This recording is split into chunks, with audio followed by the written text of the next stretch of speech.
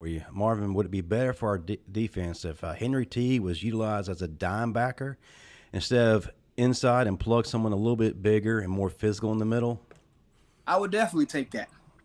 You got and but you also got to have somebody who's more physical, who has the intelligence level that's needed to run said defense, because you can't just be physical and not know how to make the calls and the adjustments, because you got to realize most of the time it's a loaded call, so it might be two or three calls in one, and depending upon the formation that the offense comes out in, you got to be smart enough to reset that defense to match.